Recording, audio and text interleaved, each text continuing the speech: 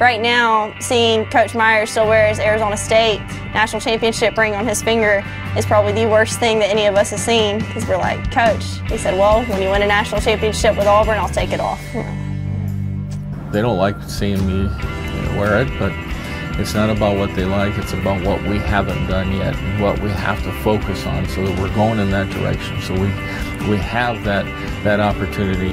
That ring, to me, it's proof, that no matter what he says, no matter what I may think at that time, yeah, he's been there and he's done that, so he knows what he's talking about.